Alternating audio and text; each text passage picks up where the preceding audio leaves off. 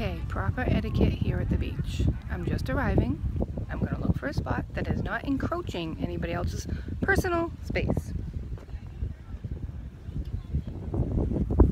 Okay, people. There, but I get sand in my face. Okay, another tip. When you are here at the beach and you want to listen to some music, you can bring your music, but it should be just low enough for you to hear and not everybody around you. We don't all like the same music. Sometimes we like quiet at the beach. I have my radio on. It's very soft. You can barely hear it. Only for me. Another tip at the beach. If you are at the beach with your children, please try not to have them feed the birds. It's really a nuisance. Okay, another tip. If you're on the beach and you're on the phone, we don't all need to hear your end of the conversation.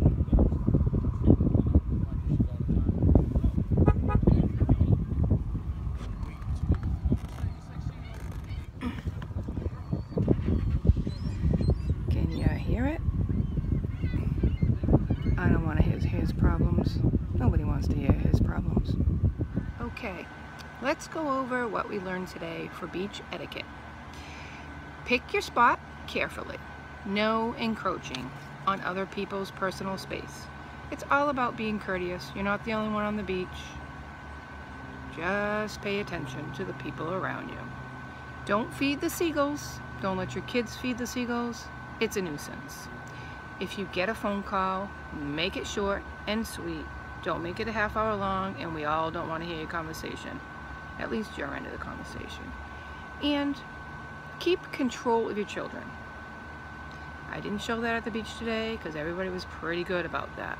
But take control of your children. This isn't the park that they play on the playground, and you just sit by and watch them. This is a beach. People are trying to relax and enjoy themselves. If your kids are running around, being obnoxious, screaming at each other, nobody likes it. Trust me. And when you're leaving the beach, remember to leave the beach the way you found it.